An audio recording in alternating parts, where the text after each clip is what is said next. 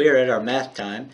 Today we're going to continue to work on measuring, but we're going to answer some questions from measuring based off of my video that I'm going to make, because again, I know that you might not have a measuring tool with you, so you're going to have to refer to my picture that I draw to answer your questions. But let's get to our application problem. This will be on Google Forms. Our application problem says, Josh measured an item that was 28 inches. Kyle measured an item that was 2 feet.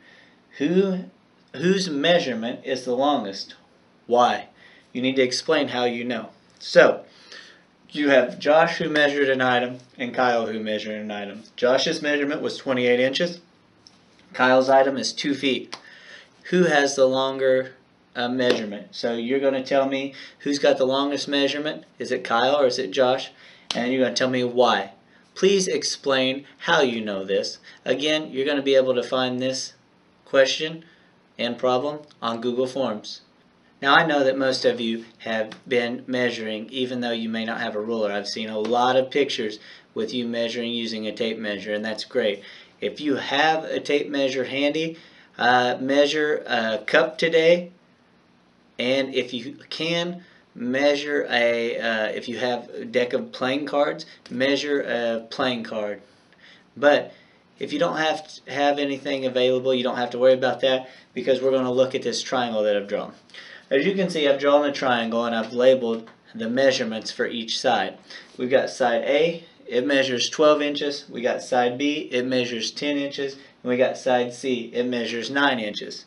I'm going to ask you some questions based off of our measurements that we have here. So the first question, and all these questions are going to be found on Google Forms. The first question is, which side is the shortest? Side A, B, or C? Question number 2. What is the sum of side A and side C? What would the sum of side A and side C be? My next question is, what is the difference in length from side B to side C? And my last question is, if you add all 3 sides up, what would the total length be? You just have those questions to answer today. Again, going to be on Google Forms.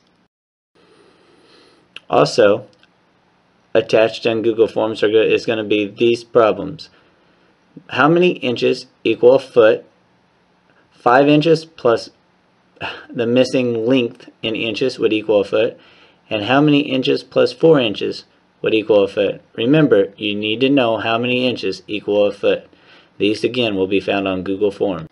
For math today, you have your application problem and measuring questions, both found on Google Forms, and you're going to finish by doing Zern for 15 minutes. That should take care of your math. Remember, if you do have a tape measure handy, measure 2 items. Measure a cup and measure a deck of playing cards. If you can do that, that'd be great. If you can't, just be sure that you try to answer these questions. Remember, happy measuring.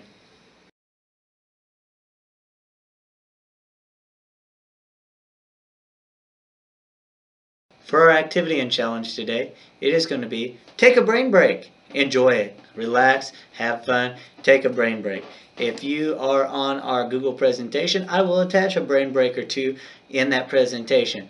If you are not able to do that, then you can find your own brain break, whether that is just relax, stretch, do some yoga, whatever. But it is activity and challenge time. Brain break for you.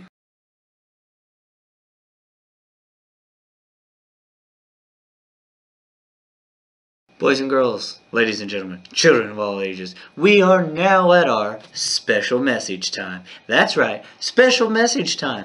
And your special message, it comes today from, you call her Miss Megan, I call her Mrs. Hagedorn, or your art teacher, Miss Megan, has a special message. Let's see what she has to say. Come on. Hello, Mr. Elliott's class. I hope that you all are staying well and that you're not working too hard on your e-learning. I am staying busy and working around the house, getting some stuff done, working in the yard, and playing outside a lot. with my little boy Easton. We're playing baseball and jumping on the trampoline and swinging on the swings and just having fun and just enjoying time outside when we can, when it's not raining. And I hope that you guys are doing the same as well during this time.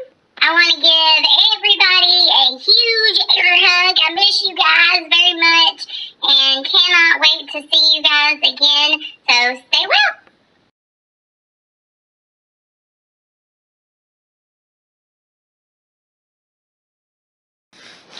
You know what time it is. It's Read Aloud time. Cam Jansen style. Chapter 7.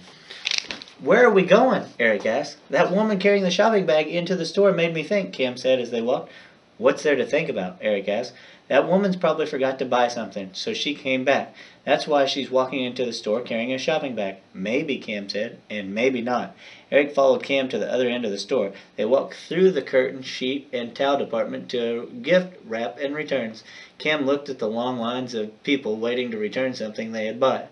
Then she found her. The woman in blue dress was in the middle of the last line. There she is, Cam whispered. Now I understand why she didn't have the corn popper when we saw her, Eric whispered. As soon as she steals a shopping bag, she returns whatever is in it and keeps the money, Cam said. And that's why none of the exit guards saw her. She never left the store. Then Cam told Eric, I'll wait here. You get on one of the guards. Eric took a few steps away. Then he came back. I think I'll get guard number 397, the one with the ketchup stain. I know he'll come. Eric walked off. Cam stood at the end of one of the other lines and watched the woman. There were two shoppers in line ahead of the woman in the blue dress. Cam watched as the woman behind the return counter gave the money to the first shopper in the line. The man counted the money and walked away. Everyone in the last line moved a step closer to the return counter. Now there was only one shopper ahead of the woman in the blue dress. An old man lifted a large suitcase onto the return counter. He spoke to the woman behind the counter and then showed her the zipper on the suitcase. The woman took the suitcase and returned the money that he had paid. The old man smiled and walked away. Now the woman in the blue dress stepped up to the counter. The woman in the blue dress took a box and a receipt out of the shopping bag and put them on the counter. Then she took two more boxes from the bag and put them on the counter too. Cam looked into the curtain sheet and the towel department to see if Eric was coming with the guard. He wasn't. The woman behind the returns counter gave the woman in the blue dress some money. The woman in the blue dress smiled and walked quickly away. She walked past Cam. Excuse me, Cam said as she ran in front of the woman. Do you know where I can find the taffy? I'm sorry, I don't, the woman said. If you buy taffy, you get free jelly beans. Don't you like jelly beans, Cam asked. I don't like jelly beans. I don't like taffy. And I'm in a hurry, the woman said. Now will you please get out of my way? The woman gently pushed Cam aside and walked off. Cam ran ahead of her and asked, Have you ever tasted a red jelly bean? They're really good. I told you, I'm in a hurry. I have no time for jelly beans. What's your hurry? Someone asked. It was guard number 397. Eric was with him. I have shopping to do. You mean you have stealing to do? We know about the shopping bags. The woman started to run, but two other guards were walking up the aisle. They caught her. A woman with red hair and a bright green dress walked quickly up to the guards. Come with me, she said. The guards and the shopping bag thief followed the woman with the red hair. She turned to see that they were all behind her. Then she pointed to Cam and Eric and said, You, too. That takes us to chapter 8, and it looks like tomorrow will be the end of our story.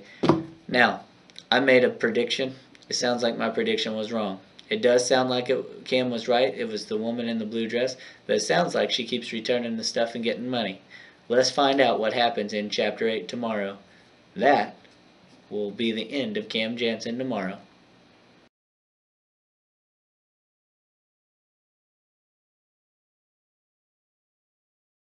Let's do a quick recap of homework for today and tonight.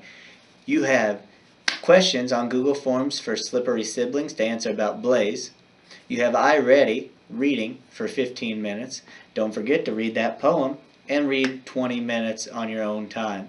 As we move to writing, you got your Google Docs journal entry. If you're not doing a Google Docs journal entry, continue to be writing your journals and then send those to me, followed by writing a poem that deals with repetition.